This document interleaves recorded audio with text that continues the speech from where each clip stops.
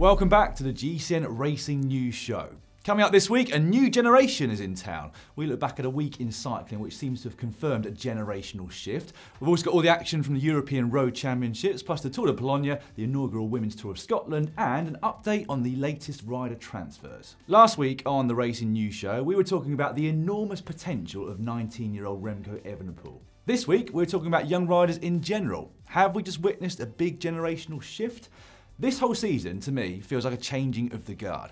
Established cycling hero Vincenzo Nibali having to make way for 26-year-old Richard Carapaz at the Giro, 22-year-old Egan Bernal winning Paris-Nice, the Tour de Suisse, and of course the Tour de France, in front of his older and more experienced teammate Geraint Thomas.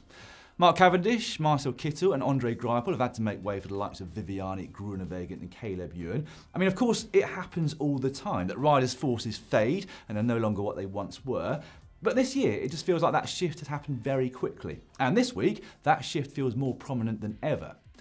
Remco Evenepoel was only selected for the European Championships when Victor Campenaerts, winner of the time trial there for the last 2 years, pulled out of it, citing fatigue from a rather busy early season.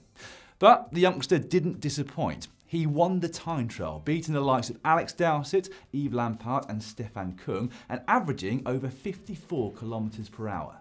It was yet another confirmation of his frankly ridiculous talent. In the words of Daniel Friebe, Evenepoel needs to chill or he'll have completed cycling by the age of 22. Second and third in that event were Casper Asgreen and Edoardo Affini respectively, meaning that the average age on that podium was just 22. And then, a few days later, Pavel Sivakov, a prolific winner in the under-23 category, took his first World Tour win by winning the overall at the Tour de Pologne. His age? 22. That backed up his win from the Tour of the Alps earlier on this season. The runner-up at that race overall was 23-year-old Jai Hindley of Team Sunweb, his first ever podium at a World Tour event. This tweet from Killian Kelly sums this season up pretty well. He said, "I know it probably feels like this every year, and every year we just forget, but this year really does mark a new generation coming through, doesn't it? Van der Poel, Evenepoel, Van Aert, Bernal, Carapaz, the biggest races are being won by a completely new cast." Which is so true. In fact, one of the only old school names to have had a major success this year is Philippe Gilbert. He won Paris-Roubaix in April at the age of 36. And I, for one, am incredibly excited about all of this. There are some really incredible young talents in our sport at the moment, and we are going to be treated to some amazing battles amongst them over the next few years. And I haven't even really mentioned Wout van Aert or indeed Mathieu van der Poel yet, who incidentally won his third mountain bike World Cup race yesterday. That's the end of his mountain bike season for 2019. He'll now come back onto the road and start his build up to the World Championships in Yorkshire. Now, one rider who was very much a part of this new generation was Björn Lambrecht. Also only 22 years of age, the news of his death at the Tour of Poland last week hit the whole cycling world like a brick. I didn't know Björn, I've never spoken to him or had any contact with him, but I shed more than a few tears last week when I read the news. It really did put everything into perspective. Yes, he was a prodigious talent who was already doing great things and who undoubtedly would have gone on to even greater things in our sport. But above and beyond that, as Si said on last week's GCN show, he was a son, he was a brother, a friend and a teammate to many. I can't even begin to imagine how the people who did know him are feeling right now, or indeed how they're dealing with this tragedy, but my heart goes out to every single one of them. Rest in peace, Björn.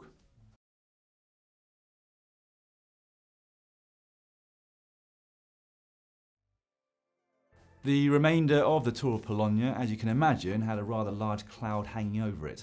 Stage 4 was shortened and neutralised in a gesture of respect, each team taking their turn to ride on the front, with Lotto Soudal leading the peloton over the finish line.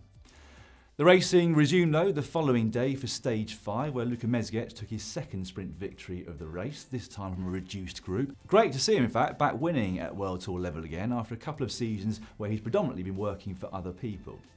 The first GC shake-up though came the following day, and it was yet another young rider who was at the head of affairs. 22-year-old Jonas Vingegaard, apologies if I mangled that name, but please let me know how to pronounce it in the comments below. But he found himself off the front with Sivakov and Hindley and would get the better of both of them in the sprint to the line. Not a bad way to take your first pro win in your first season as a pro, and he even took the leader's jersey in the process.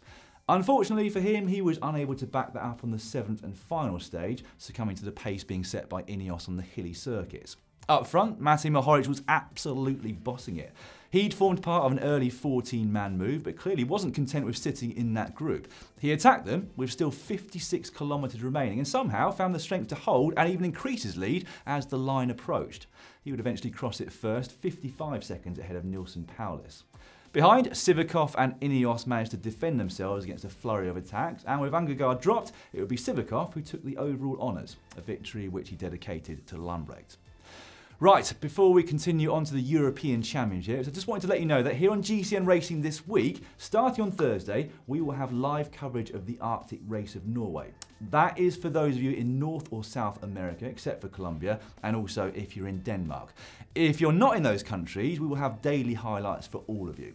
Now, I understand that a few of you will be frustrated that you're unable to watch live, and that, I'm afraid, will be the case for certain other races too, but please rest assured we're doing everything within our means to bring you as much racing as we possibly can.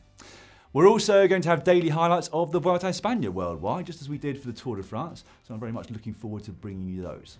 Okay, on to the European Championships now, which took place last week in Alkmaar in the Netherlands. It was the men's road race which concluded things yesterday, and although almost completely flat, high winds made for some very aggressive racing. From the start, in fact, in just a few kilometres, the race had split into multiple echelons, and the pace didn't let up until the finish line at the end of 173 kilometres.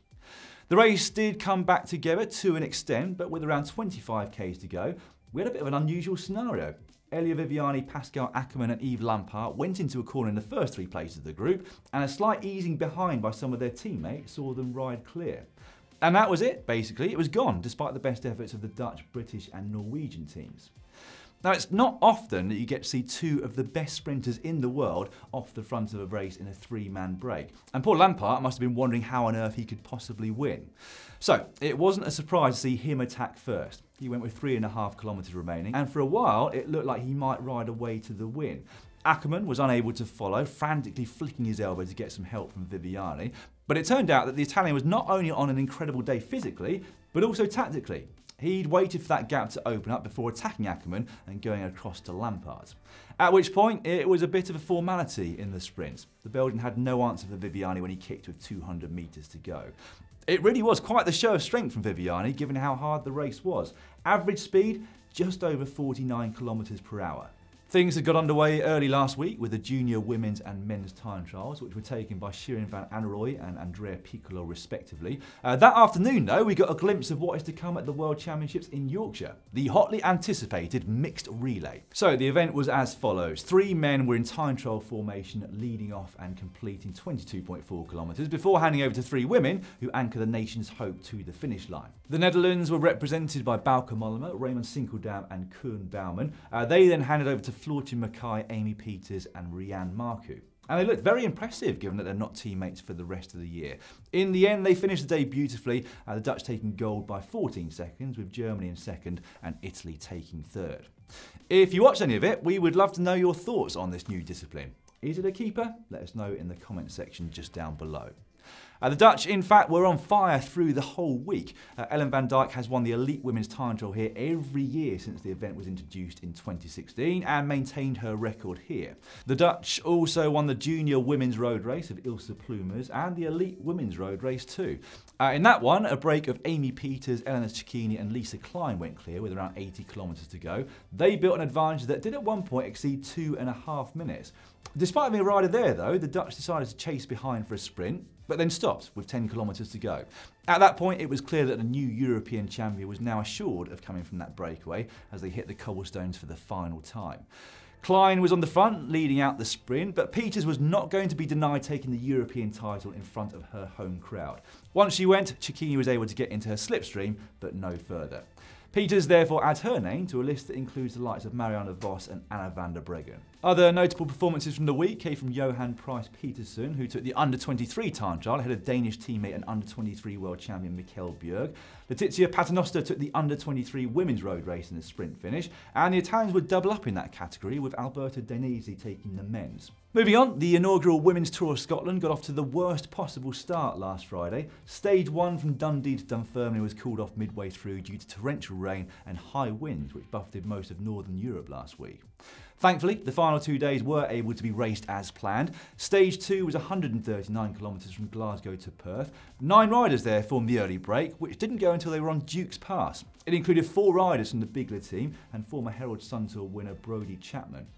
Most of that group were caught with 50k's to go, but Chapman went solo off the front, building a 2-minute advantage. However, she was unable to hold off the peloton, who caught her with 10k's to go, and so we had a bunch sprint. And it would in fact be Chapman's teammate at Tibco Silicon Valley Bank, Alison Jackson, who would prove the fastest. Bigler, though, were out for revenge on the 3rd and final stage. Cecily Uttrup Ludwig attacked towards the end in a bid for the stage and the overall honours. And although she was ultimately caught, her teammates would finish the job off perfectly. It was a 1-2 for them, with Leah Thomas and Elise Chabi respectively.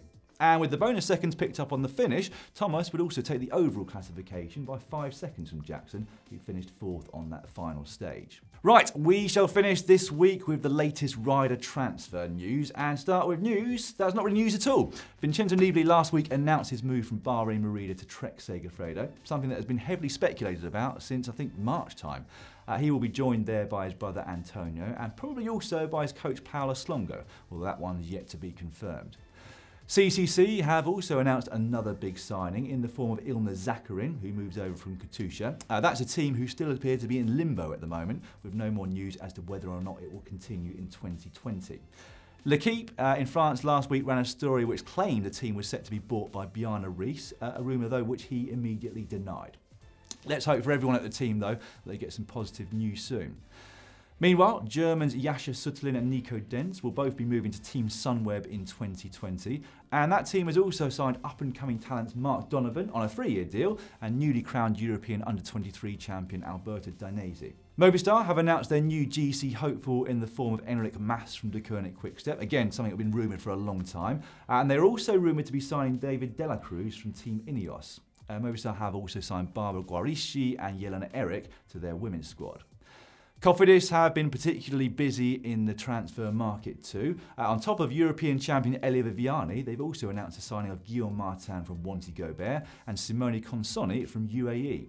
And finally, one of Viviani's lead-out men, Max Lucchesi, who won the Pan American Games road race last week, is heading to UAE Team Emirates. There he will be rejoining former teammate Fernando Gaviria. Okay, that's all for this week's racing news show. Next week we'll be back with the Vuelta a Burgos, the race which is often used as the final warm-up for the Vuelta a España, plus the Arctic Race of Norway, which I remind you can see live in certain territories, and which features Mathieu van der Poel, and also the Tour de l'Avenir, the winner of which you can almost guarantee will go on to future greatness. In the meantime, Opie is trying to go pro again. If you want to find out what that is all about, all you've got to do is click down here.